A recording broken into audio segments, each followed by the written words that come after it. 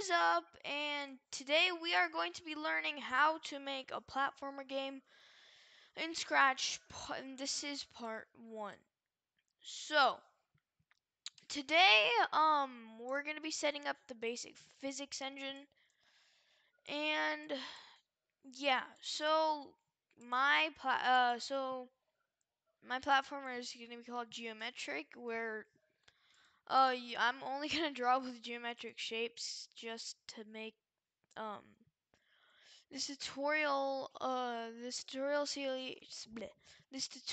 series just a lot more easier, and it's just gonna be a cool concept. So I have three sprites right here. So I have one called player hitbox, which is literally just a circle. So it needs to be like either a circle or a square depending on what your player is. And then I have a level, which is just a level. And then I have a player, which just looks like this. So, and the player and the hitbox are like basically the same size. So, I mean, I actually might want to make it tinier. Also, why is there a line just in the middle? Okay, there. And center all your sprites, and the level's already centered. This guy needs to be centered. Okay, boom. So, also, what you might want to do also is just make a blank square around your sprite, so it'll actually not like cut off the edges sometimes like how it does. So yeah, okay. Now, in the player hitbox, you want to drag out a when green flag clicked. Go to. So let's make him go up here. Go to that position, set size to 100, and then put in a forever loop if, and put a if. Actually, no. Yeah, okay. If key left arrow pressed, and then we want to make a wait, what are these variables? All right, so we want to make you want to have two variables already ready, xvel and yvel. So these are for all sprites, and you want to set xvel. Well, no, actually, you want to change xvel by -1, and just because why not, I'm gonna make it turn that way 5 degrees because my thing is a cube. I mean, not a cube, circle, yeah.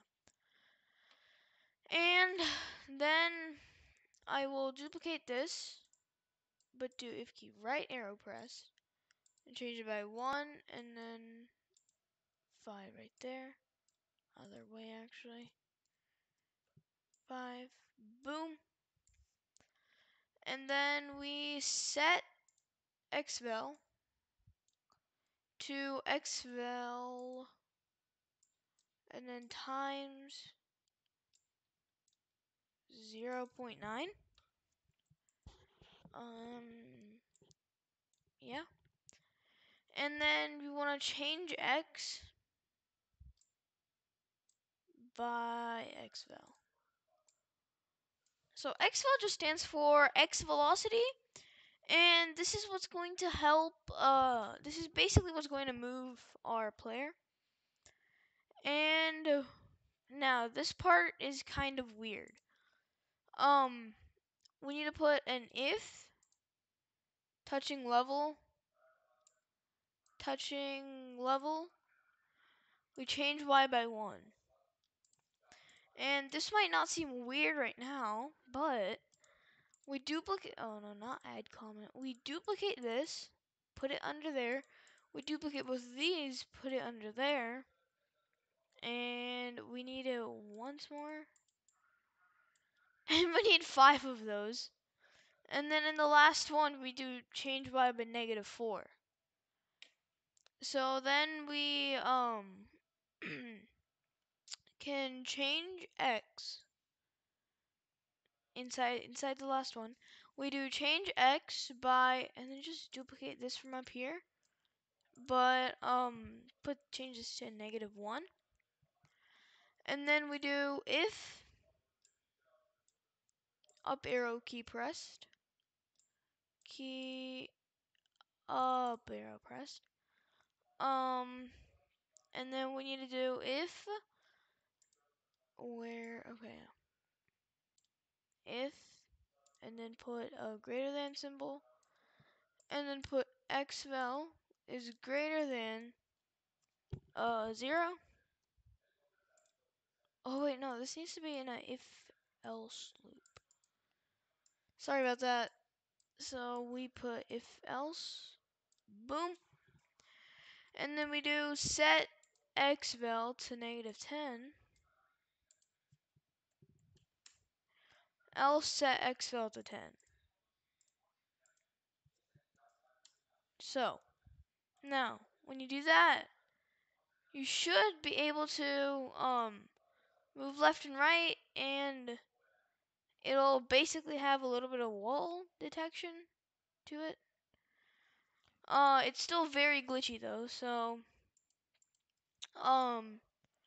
what we need to do is down here we set y. Okay, this is the first time we use this variable yvel to 15, and then oh wait, also this up arrow key thingy should also be placed in a if else loop. It's just very confusing right now. Alright. So and then we set x velocity to 0 right there.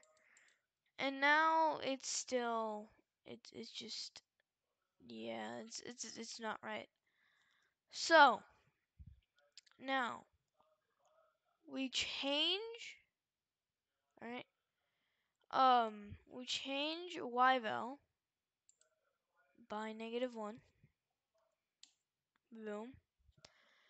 And then we drag out this yvel, and then we drag out this change y. So we change y by yvel, and that will make our cube or square just go, not skew, oh my god, our circle to just go haywire. And then when you press up, it's not right. So now what we need to do is do if touching level, not touching color, touching level. If touching level, then we change y by, okay, so then we need a minus, then we need a plus. Oh no, not plus, a times. And then we need yvel here, a yvel there, and a 2 right here. Alright, boom. And then we set yvel to 0. And then we change yvel by negative, well, not change yvel, but change y by -1. And then we can do if, and then put an and, if touching, and then if touching level, and key up arrow pressed, then we set a yvel to 15, because that will make our circle go jump. And then we change y by 1. So after all of that, I know that was a lot, so be sure to save your project so you don't lose all this. And now we should have a good physics. Wait, what? What? Alright. What? Okay. There always has to be a problem, doesn't there?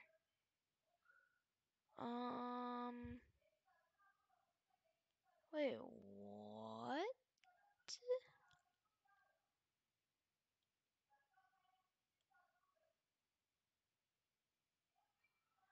Oh.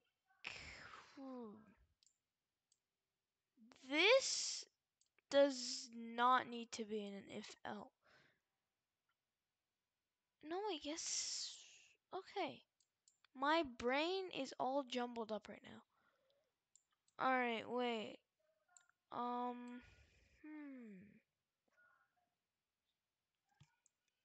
What the?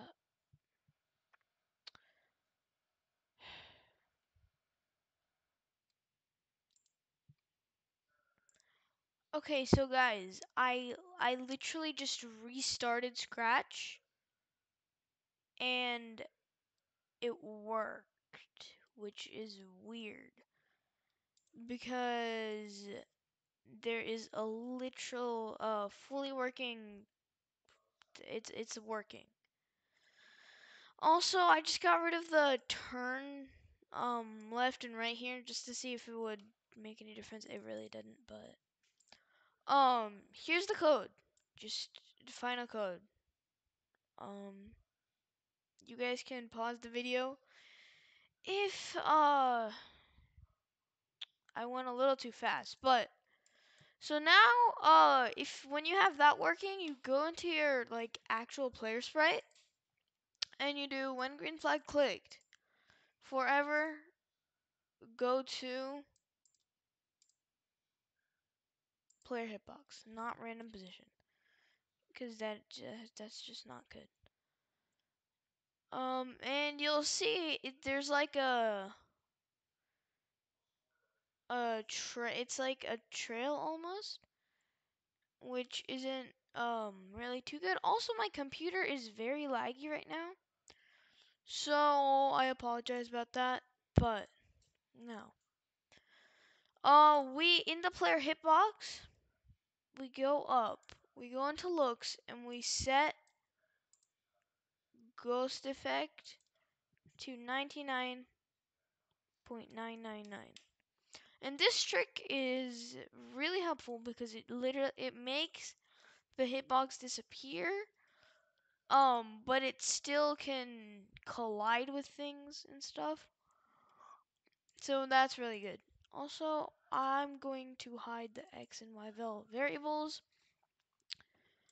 and then I'm going to do an if key right arrow pressed, then I turn that way, and then if you left arrow pressed, I turn that way. So now, there, I should be rolling and moving at the exact same time. But, so, this is one thing that's just weird. If I keep on moving, I won't roll, which is not too good. So, in the player hitbox, let's see if I can do that. Change Xwell. Then we can also. Oh wait, no, never mind. All right. So up here we have a player. We have full collision slope detection. We also have wall running, believe it or not. So that's pretty cool. And yeah, so the only thing that's so we're gonna be making more enemies, and we're gonna be making enemies hazards and all of that other stuff next video. But yeah, so guys, that is pretty much it for this video. If you enjoyed, be sure to like, subscribe, hit that notification bell, and I will see you guys next time. So peace out. Also, did you guys know you could do this? I know I'm getting a little distracted, but you can literally okay, you know what? Just all right, peace out.